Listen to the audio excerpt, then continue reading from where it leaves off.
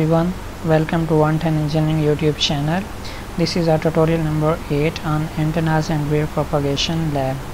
In this tutorial we are going to briefly discuss about the design and simulation of microstrip patch antenna using CST. We will discuss each and everything about the design and simulation of microstrip patch antenna using CST in 4 sessions. Our first in part 1 we will discuss in part 1 we will shortly introduce the microstrip patch antennas. In part 2 we will discuss about the parameters calculations for the design of microstrip patch antennas, in which first of all we will calculate the length and width of patch by using calculation formulas as well as online method. Secondly, we will calculate the width of feed line in order to match the input impedance of an antenna, and that will be calculated online from CST. Thirdly, we will discuss about the calculation of length of feed line, and length of feed line will be calculated by using formula as well as online from CST. As far as part 3 is concerned, we will discuss the complete design steps of microstrip patch antenna using CST in this step. And first of all we will discuss about the design of ground, then we will design substrate, then we will design patch with inset feed line, and finally we will provide waveguide port excitation to power up that antennas. In part 4 I will discuss about the simulated result of microstrip patch antennas, and these results includes S parameters, S11 or return losses, gain, directivity, radiation pattern, and few other results as well. So let's begin.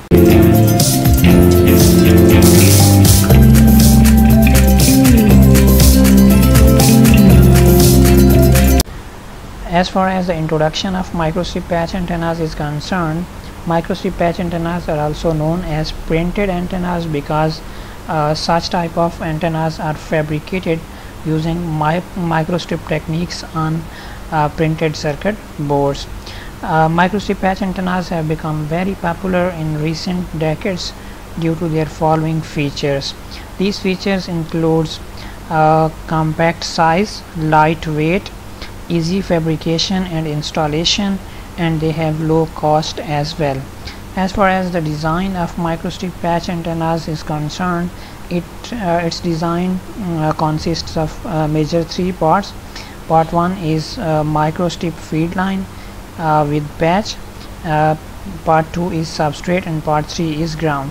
Such type of antennas are named as a microstrip patch antennas just because they have a feed line with width of micrometers thick, micrometers width, so that's why this strip is known as microstrip feed, and that radiating part is known as patch. So that's why such type of antennas are named as a microstrip feed antennas. So that's all about the short introduction of microstrip patch antennas.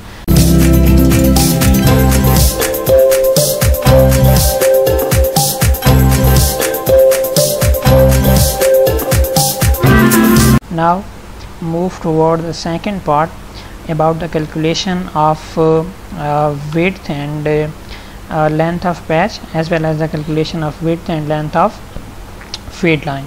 So first of all just open your browser and you have to type online antenna parameter calculator.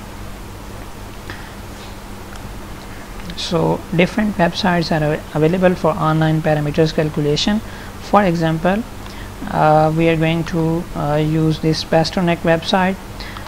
So first of all, if you have to calculate the width and length of simple microstrip patch, then you can use these formulas for width calculation and length calculations, right? But if you don't want to use these formulas, as these formulas will obviously demand lengthier calculations, so you can easily calculate the value of width and length from this online facility.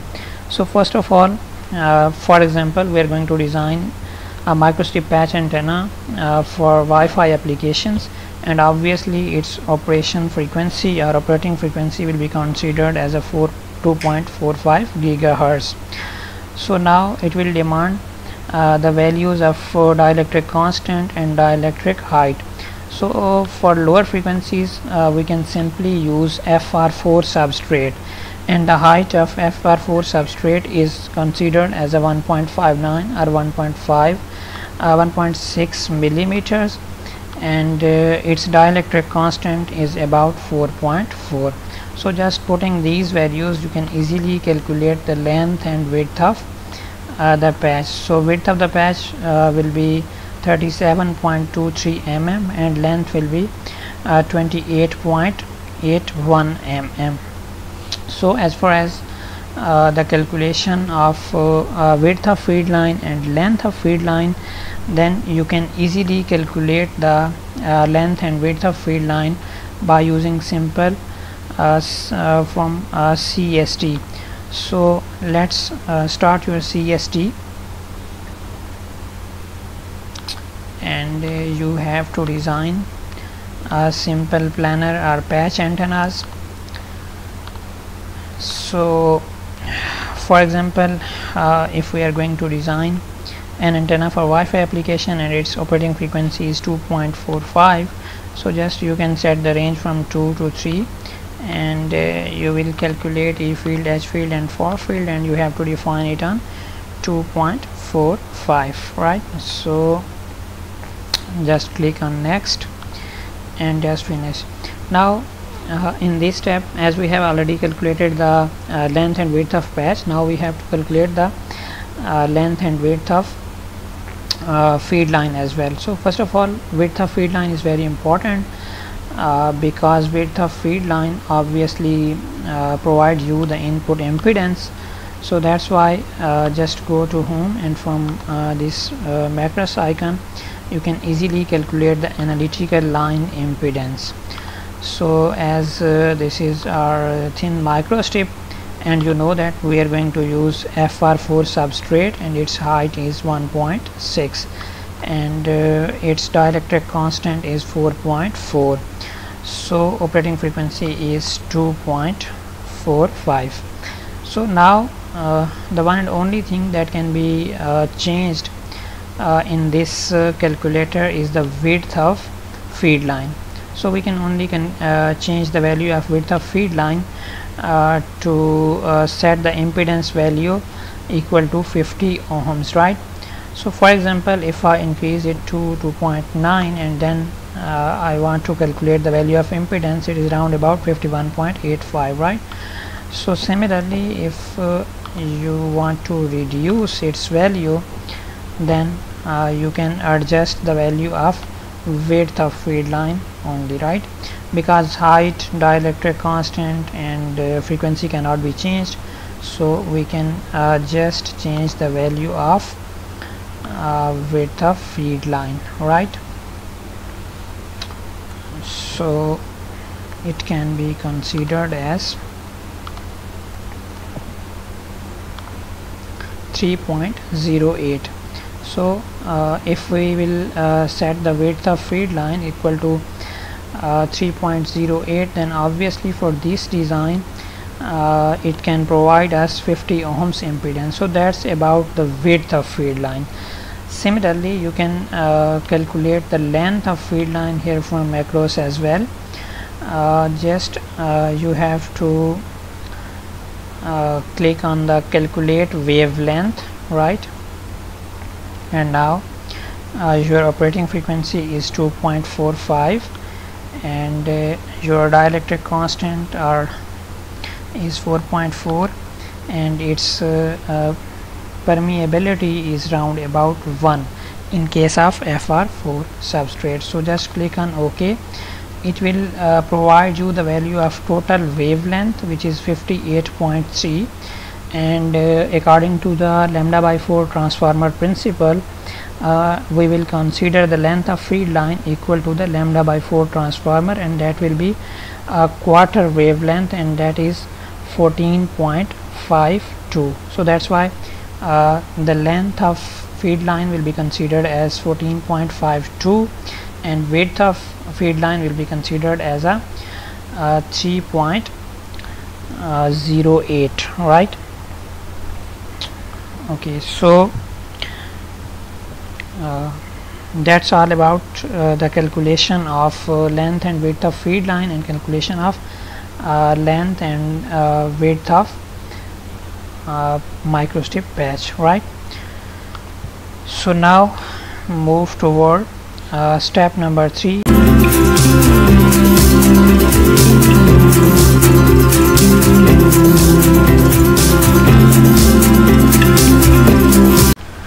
Okay, now moving toward the step number 3, which is about the design of microstrip patch antenna on CST. First of all, as we have already opened the CST, go to the modeling and select brick and then press escape key. First of all, for example, if we have if we have to design ground, then first of all we have to put the values here. For example, if I consider width on x-axis and length on y-axis, then first of all we have to consider this width value of patch. So for example, if we want to design that patch at the origin, then obviously half of its part will be designed on its minimum x-axis or negative x-axis, and half of its part will be designed at positive x-axis, right? But as we have already observed that there is a proper gap on the all sides of patch for ground and substrate. So for example, if I consider this gap as a 5 mm on all the sides, then obviously along the width we will also add this gap. So this gap will be added as a -5 on negative x-axis, and this gap will be added as a +5 on positive x-axis, right? So similarly along the y-axis, so we will consider length of patch along the y-axis, and that length is basically 28.2. so we will consider it at the origin. So it's half of the part will be designed on y min, and half of its part will be designed on positive y-axis, right? So on the positive y-axis, if I consider this as a positive y-axis, then I will provide 5 mm gap on positive y-axis as well, but on negative y-axis I will add the length of microstrip feed line. So we have already calculated the length of feed line. So first of all, just add this gap of 5 mm on positive axis and just add the length of feed line, and we have already calculated the length of feed line by λ/4 transformer method, and that is 14.58, right? So it will be 14.58. Similarly along the z axis we will consider the thicknesses of the ground, substrate and then patch. So for example, if we are going to start it from 0, then the total height of this ground will be considered as a 0.035 mm, right? And material will be loaded from library, and that will be copper annealed, right? So just load it, and then you can just click on preview. So that is all about the design of ground. So secondly, we will design the substrate. So all the values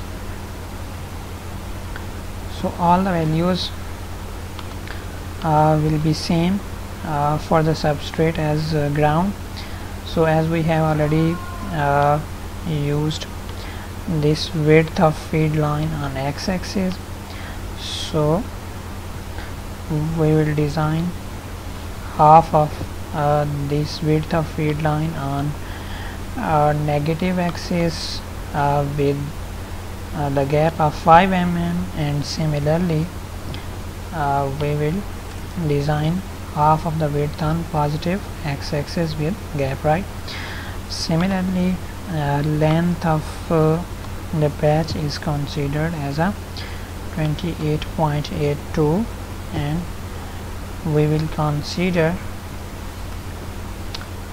this part on negative y-axis, and similarly we will add the length of feed line on the negative x-axis, negative y-axis, right? So 28.82 divided by 2, so that half of its parts will be on positive x-axis, and then we will just add the gap of 5 mm. Now its starting point will be the top of ground, right?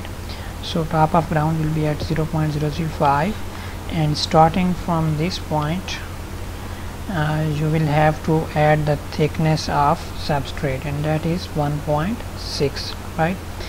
And substrate is considered as a FR4, so that's why we will load it from libraries, and we will just click on preview, right? So you can just preview it and just press OK. Okay, so that's all about the design of ground and then substrate. So again, go to the modeling, and now you have to design the patch. So name it as a patch, and you will use similar values. So this is the width of patch, and obviously we will design half of its part on positive axis and half of its part on negative x-axis. No need to provide the gap in this patch, because the gap was considered for substrate and ground, right? So similarly the length of patch is 28.82, so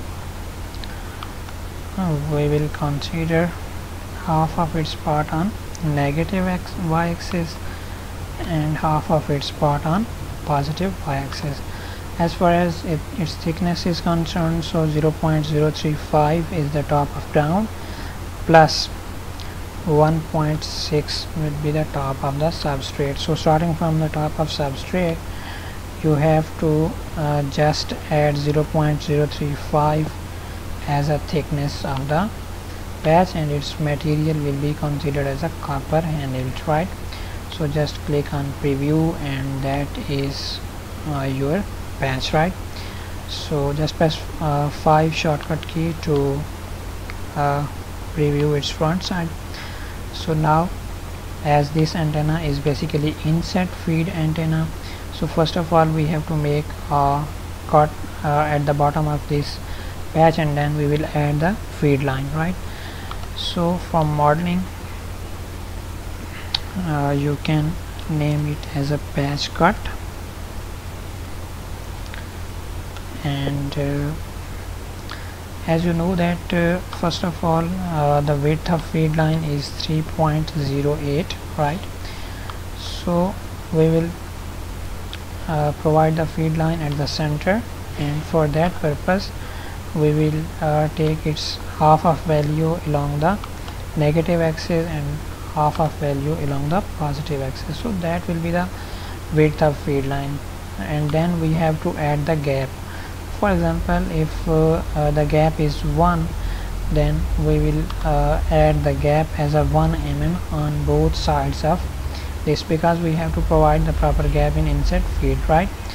Similarly, as far as y max and y min values are considered, first of all you know that along y-axis we have considered the length of patch, and length of patch along the y-axis is 28.2, and its half will be at the bottom of this patch, right? So starting from this bottom, we will add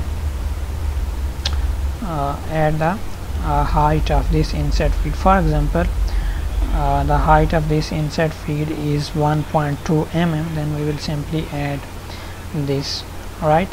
And as you know that its thickness will be from 0.035 plus 1.6 and plus 0.035, as we have to cut cut the patch, and thickness of patch or location of patch is at starting from 0.035 plus 1.6 to the 0.035 plus 1.6 plus 0.035. You can consider it any type of material, or even you can consider any type of metal, as we have to cut this part. So now you can easily observe its preview. So we are going to cut this part to provide inset feed right at the center and at the bottom of the patch, because we have to consider the length of feed line here at the bottom of patch, right? So when you just click on OK, it will provide you an option, and you have to cut away the highlighted shape, right? So the final step in design of microstrip patch antenna is the design of feed line, right? So you can name it as a feed line, and as you know that width of feed line is 3.08, and you have to design it at the center. So you will design half of its part on negative axis and half of its part on positive axis. Similarly, its y max point will be the bottom point of the length of this patch, and bottom point of length of this patch is 28.82, and we have recently added 1.2 as the length of this inset feed, right? So starting from this point, its y min will be simply starting from this bottom point. Starting from this bottom point, you will further add length of feed line, and length of feed line was 14.58, right? You can confirm it as well, it is 14.58, right? So Z min will be 0.035 plus 1.6 and 0.035 plus 1.6 plus 0.035, and its material will be copper and yield. Now just click on preview, and you can check that it is properly its upper side properly touching the patch, and its lower side is up to the end point of the substrate and ground, right? So simply you can click on OK. So now you have to add the patch with the feed line, right? So just click on OK. So that's all about the design and design of ground, substrate and patch. And finally you have to provide the waveguide port excitation. So for that purpose, just zoom the end point of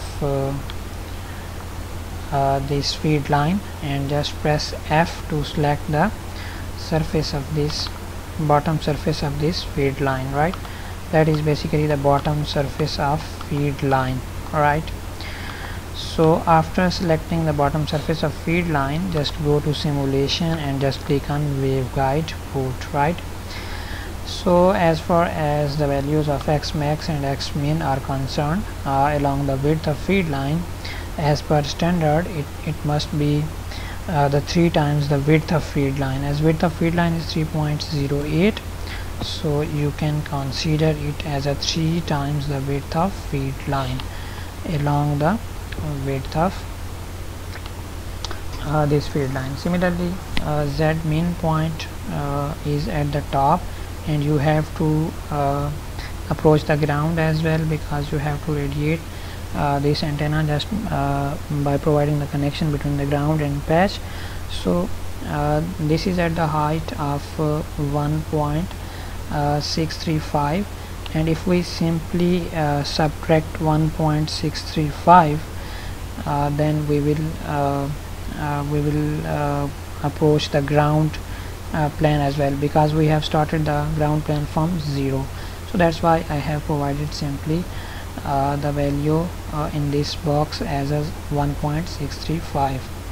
okay, So now you can observe that it is touching the ground as well.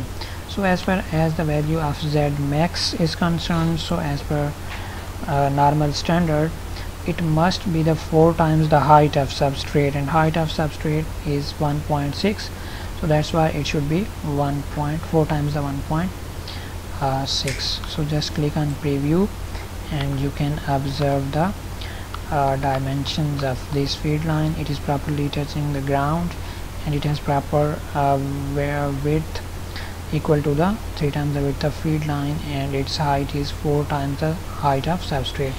So just click on OK, and now you can easily simulate that antenna, right?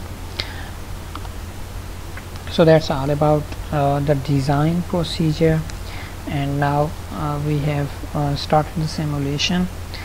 After the completion of simulation, we will discuss about the results of microstrip patch antenna.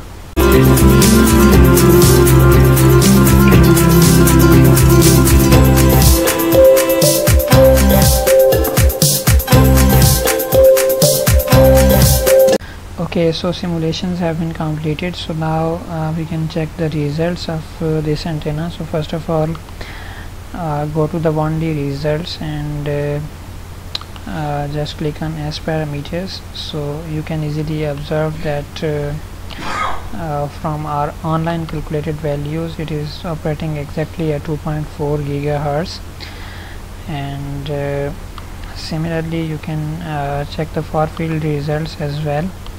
So it provides the gain of 6.7 dBi, and similarly you can check the radiation pattern results as well.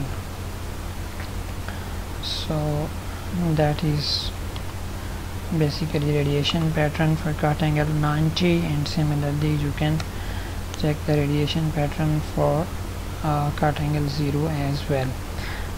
So that's all about the results of this microstrip patch antenna.